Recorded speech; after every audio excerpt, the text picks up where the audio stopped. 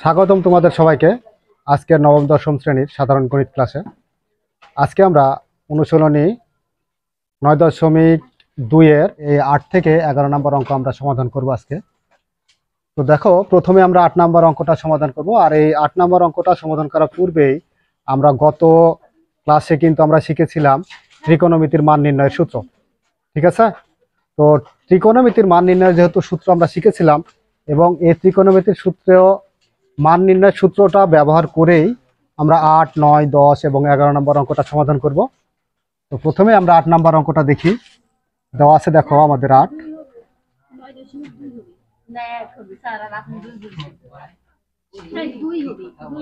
এটা 9.2। আচ্ছা, 8 নাম্বারে আমরা লিখতে পারি প্রদত্ত রাশি।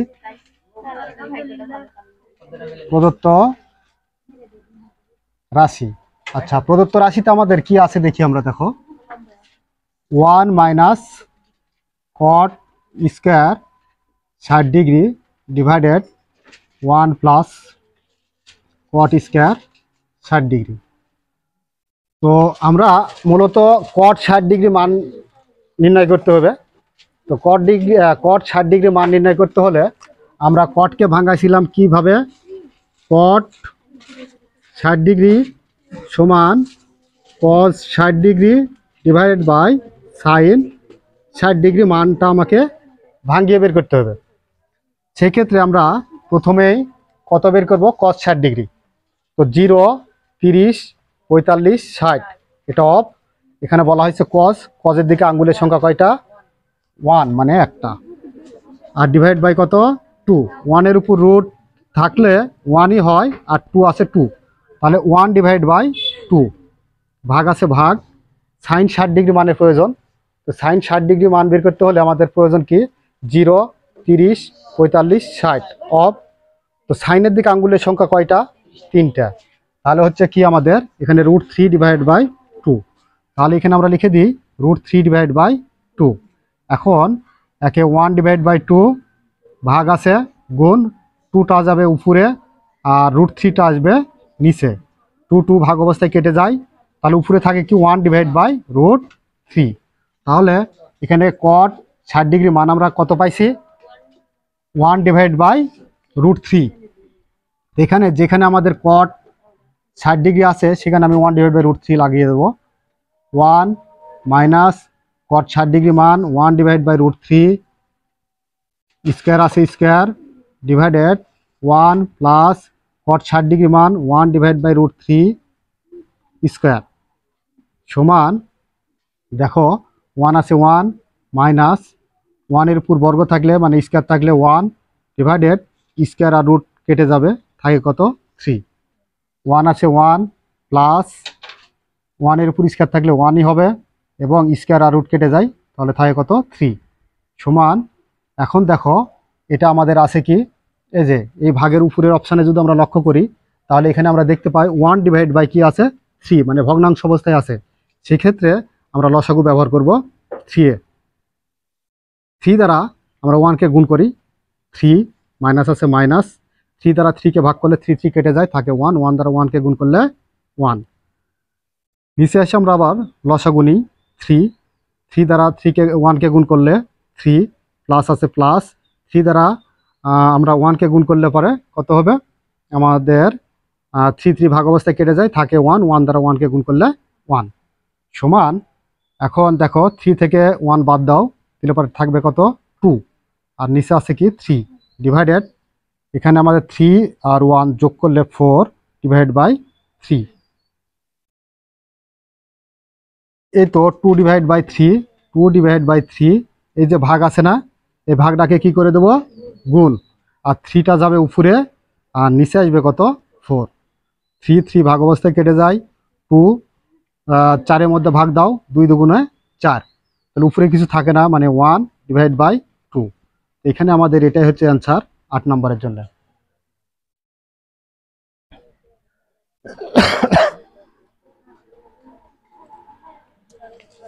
আচ্ছা, এবার আমরা দেখব 9 নম্বর অঙ্ক। 9 নম্বরে কি দেওয়া আছে দেখো। এখানে আমরা 9 নাম্বার দিয়ে 9 নাম্বারটা দিয়ে দিই, দেওয়ার পরে লিখি প্রদত্ত রাশি।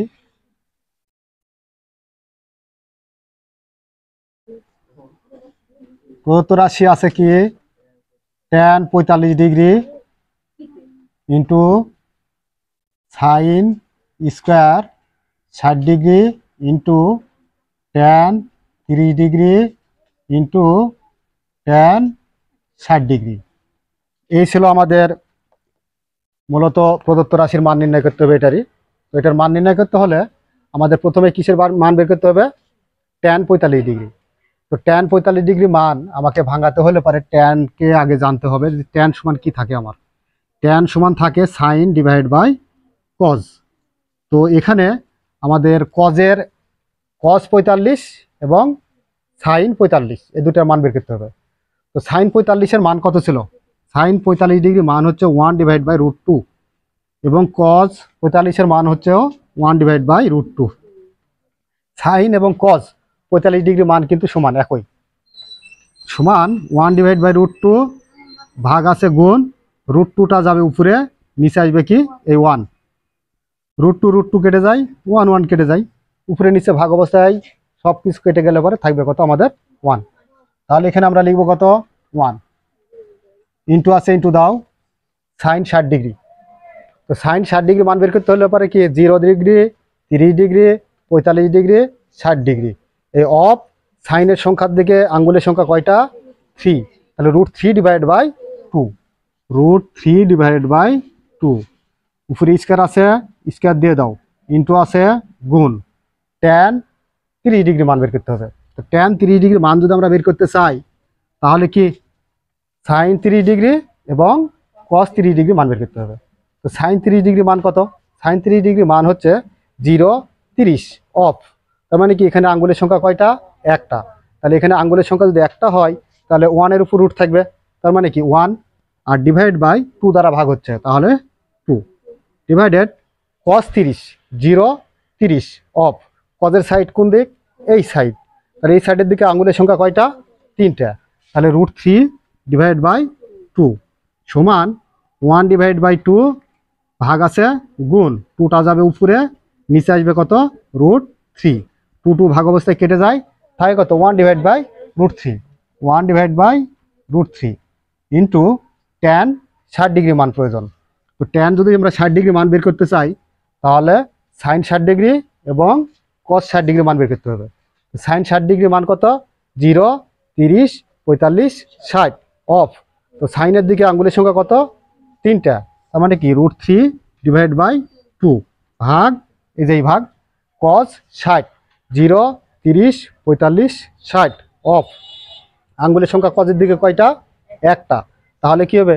1-এর উপর যদি রুট চাপাই তাহলে কি হবে? 1 আর ডিভাইড বাই 2 সমান √3 ডিভাইড বাই 2 ভাগ আছে গুণ 2টা যাবে উপরে, নিচে আসবে কি 1, 2 ভাগ অবস্থায় কেটে যায়, 1 দা √3-কে ভাগ করলে √3 হয়। আচ্ছা, এতটুকু কি বোঝা তো ক্লিয়ার হলো, তাই না? মানটা বের করতে কি সমস্যা হলো কারো? হয়নি।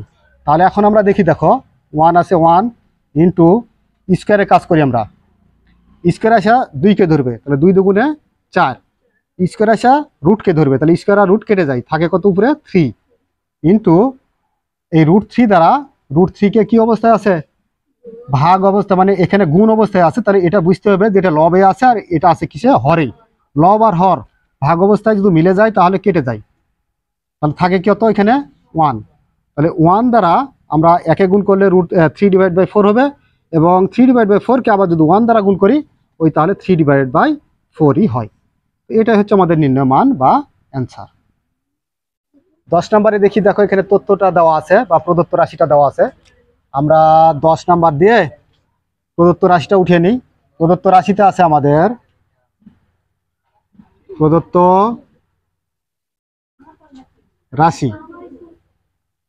রাশিতে আছে 1 minus cos square 60 degree divided 1 plus cos square 60 degree plus sec square 60 degree.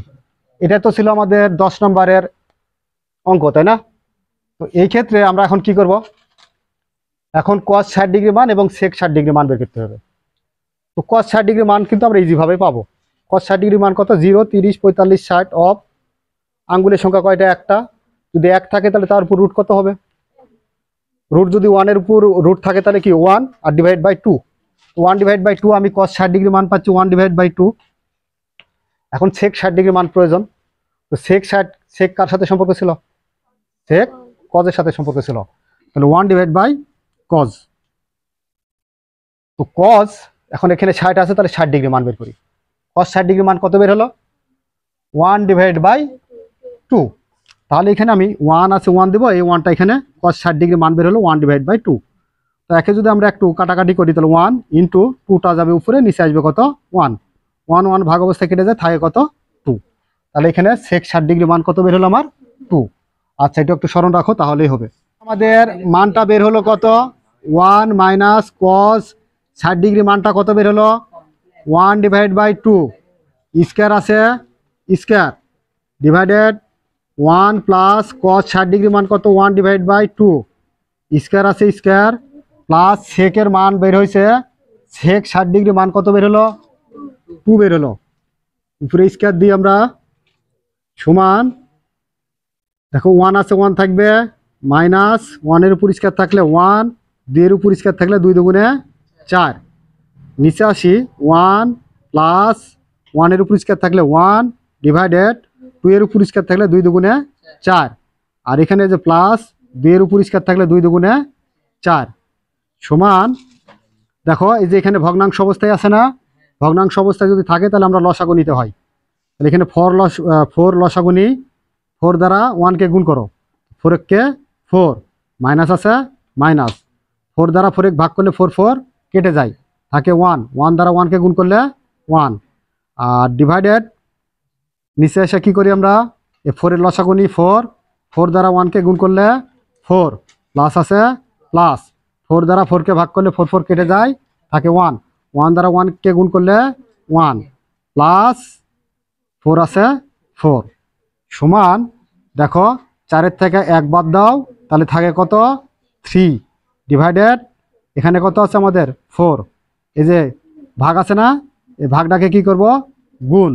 তাহলে এখানকার 4টা যাবে কি উপরে, আর উপরে 4 আর 1 যোগ করলে কত হয়? 5। 5টা আসবে নিচে, যোগ 4, এই 4টা থেকে গেল যোগ অবস্থায়। 4 আর 4 ভাগ অবস্থায় কেটে দাও, তাহলে থাকে কি আমার? থাকে হচ্ছে উপরে 3 আর নিচে আসে 5।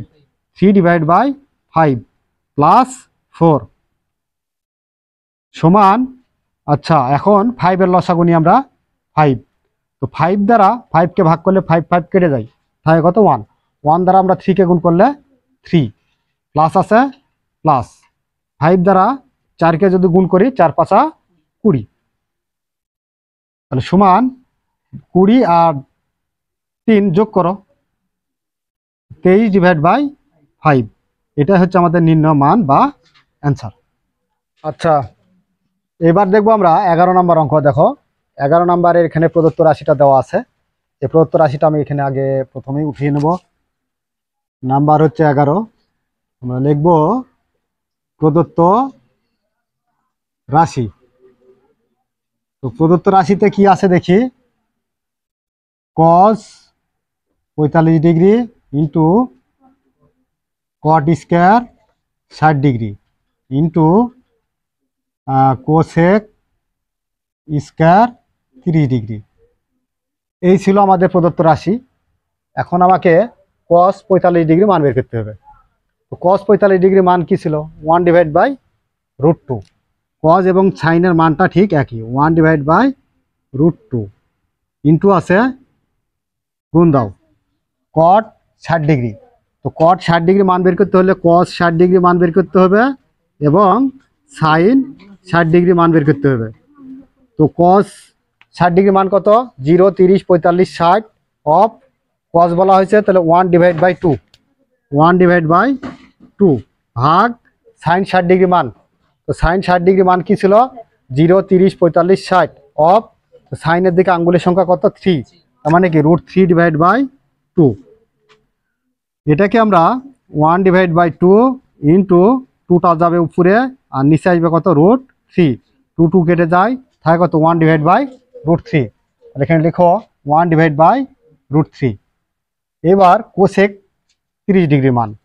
তো কোসেক 30 ডিগ্রিকে কোসেক কার সাথে সম্পর্ক ছিল বা কার বিপরীত ছিল? এটা সাইনের ছিল, তাহলে 1/sin 30 ডিগ্রি। তো সাইন 30 ডিগ্রি মান বের করতে হবে আমাকে। সাইন 30 ডিগ্রি মান কত? 1/2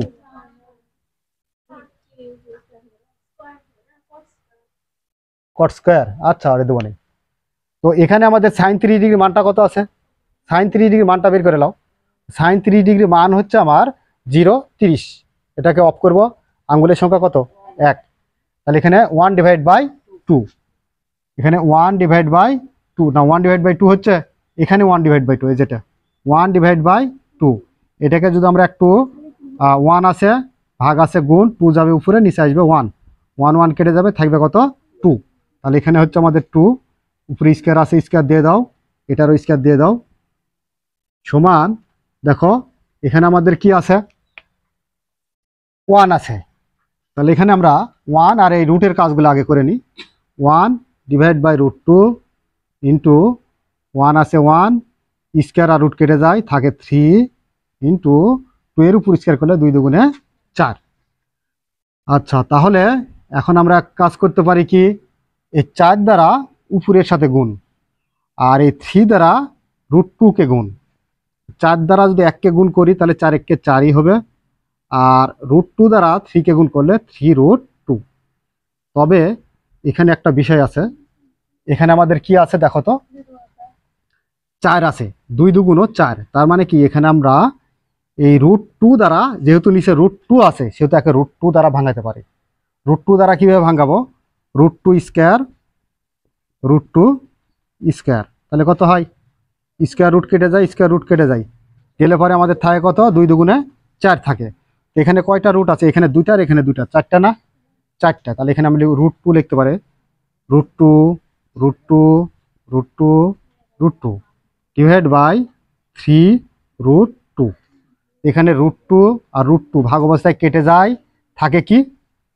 থাকে হচ্ছে আমাদের এখানে √2 স্কোয়ার, √2 স্কোয়ার, আর আরেকটি √2 ডিভাইডেড 3 সমান। এখন স্কোয়ারটা, স্কোয়ার আর রুট কেটে যায়, গেলে পরে থাকে কি? 2√2 ডিভাইড বাই কত? 3। এটাই কিন্তু অ্যান্সার আমাদের।